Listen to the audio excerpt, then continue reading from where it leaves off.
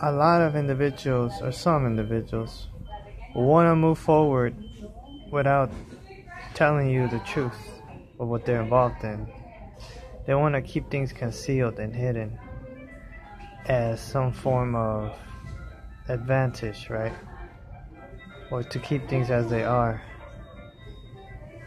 So I don't understand how can you progress forward if you're not even abiding by your own creed, your own rules, your own structure.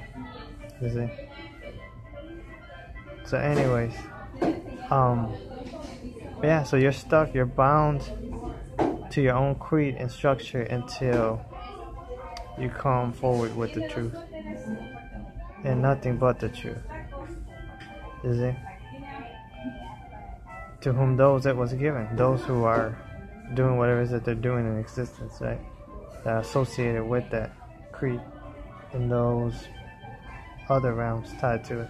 So anyways, yeah, I also want to talk about this matrix, how it simulates certain consciousness that are not even real, corrupt consciousness, and it's a forms to try you, to hinder you, refine you, I guess, and prevent you from ascending spiritually, consciously. That's what you got. It's kind of like this matrix is like a game in a sense. You see, they simulate certain things that are not even real.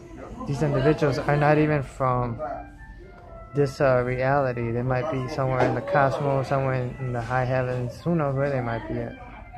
But yeah, some say maybe in the lower regions, hell. People want to make you believe that hell's not a real place. It is. They've been hiding that from you.